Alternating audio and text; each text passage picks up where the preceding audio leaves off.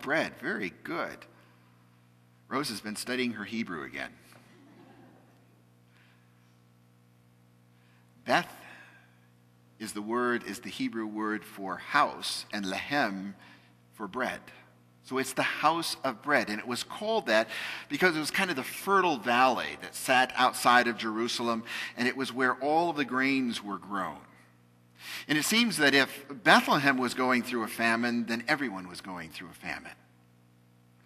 Now we remember reading in Judges that there were several times when God brought famine to the Hebrews because of their disobedience. They weren't listening, and he needed to get their attention again.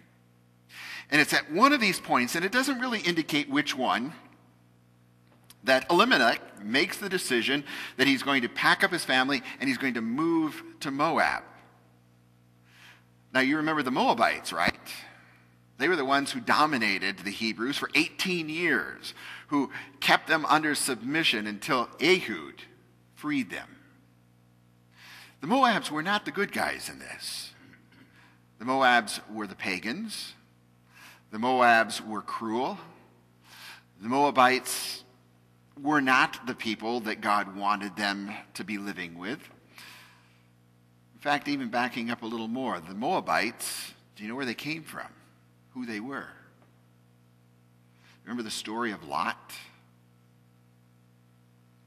Yes? There was an incestuous relationship there. The Moabites were born out of all of that. They were the outsiders. They were the rejected family members. And as a result of that, they became very cruel. And what Elimelech has done now is he's gone out of the house of bread, out of the fertile valley, out of God's providence. And he's moved to Moab, to the enemy, to those who had oppressed them already, to the very people that they had been delivered from. Why? Well, let me try this. Elimelech's name, one of the cool things about Hebrew is everybody's name had a meaning. There is no just Jack or Mike or Bill. They all meant something. Elimelech's name meant God is king. And so the man whose name God is king moves from God's providence to God's enemies. Why? Because he doesn't trust that God is going to take care of them. The famine's too great. He isn't looking to God for help. He's looking to the Moabites for help.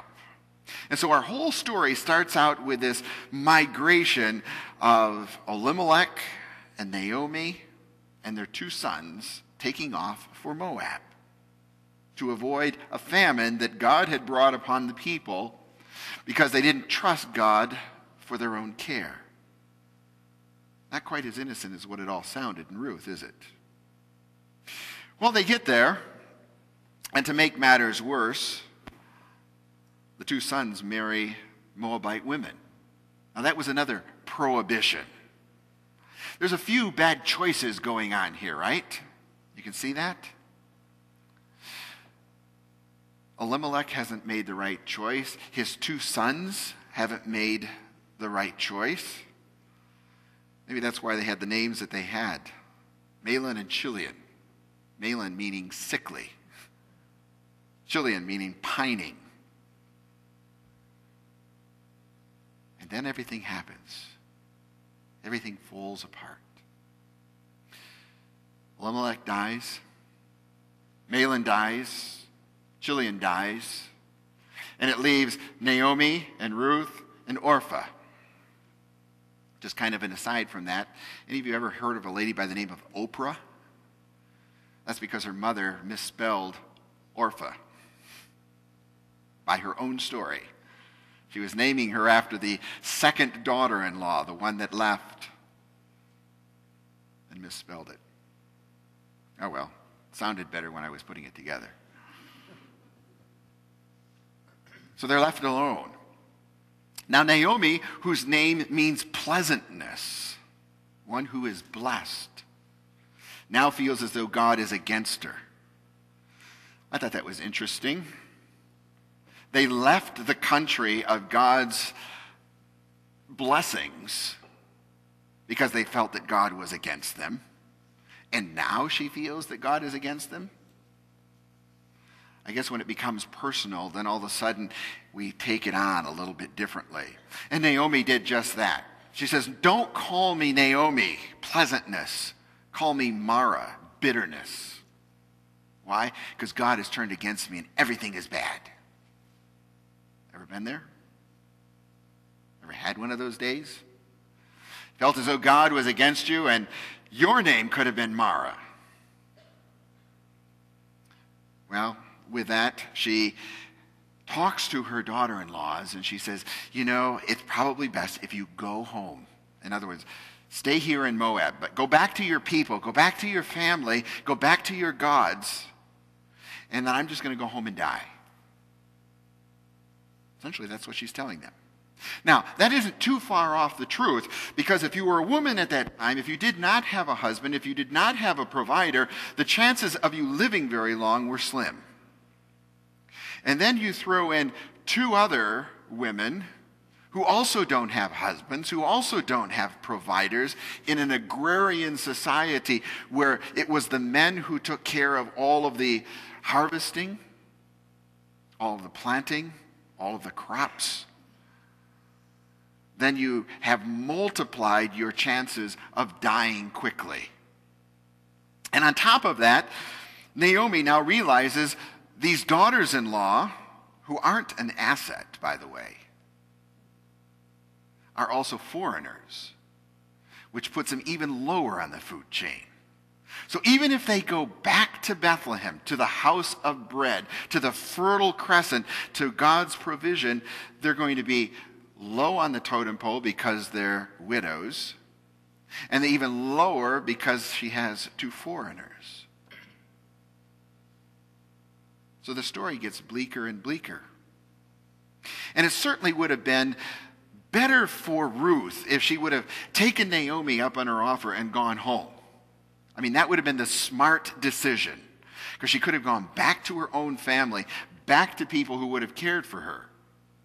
But instead she says, don't tell me to leave you, because where you go, I will go.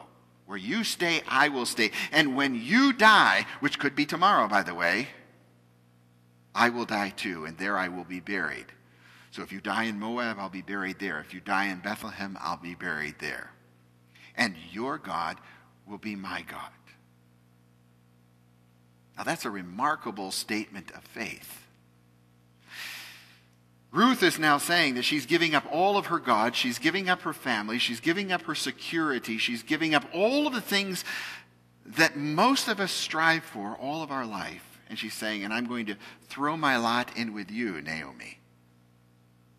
And we're going to tackle this together. And whatever happens to you is going to happen to me. So while Orpah went and turned her back and left. By the way, Orpah means the nape of the neck, which is kind of interesting since that's what she turned to Naomi, isn't it? And walked away. I guess that's a God sense of humor.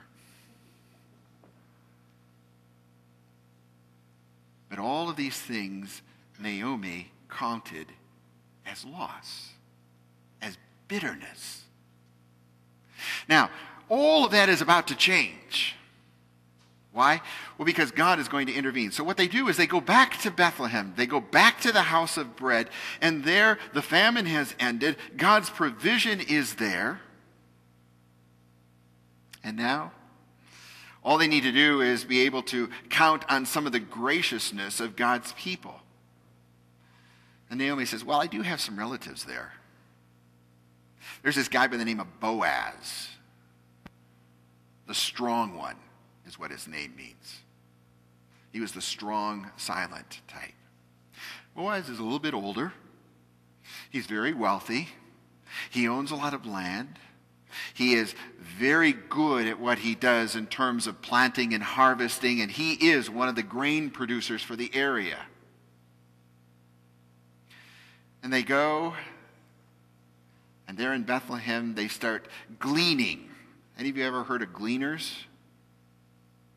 Okay,